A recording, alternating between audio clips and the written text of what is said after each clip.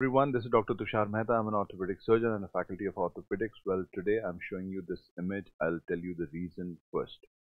I get this question a lot of times on my social media profile, be it Instagram or Telegram, that sir, just few days or weeks or months left for my final PG entrance exam.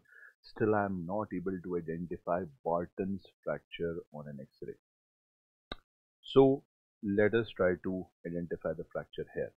So first of all, I'm sure you can see this is kind of a lateral view X-ray where you can see first of all there is a small shadow of ulna. So this overlapping shadow of ulna you can just ignore.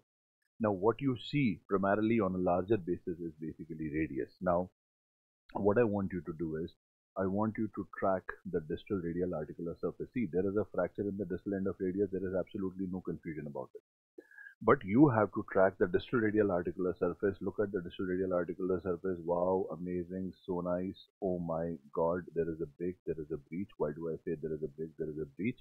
Because this is the remaining distal radial articular surface. So there is a break, there is a breach in the continuity of the distal radial articular surface. One part is there, another part is there.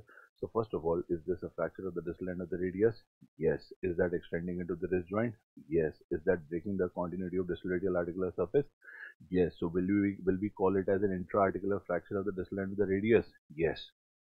Now, what is this? What is this board-shaped bone called? Scaphoid. Now this part of the distal end of radius has scaphoid fossa, so that scaphoid can come and get fitted here. This part has lunate fossa for lunate to come and fit in here, but scaphoid rather than here has come here. So what you see is radioscaphoid joint subluxation. Coming back.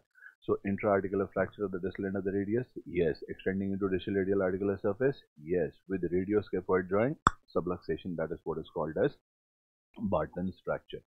So I hope with this very small glimpse of Barton's fracture in the form of a video explanation that I've given you, you will now be able to recall whenever it comes in your entrance exam as an image-based question. Never forget Barton's fracture.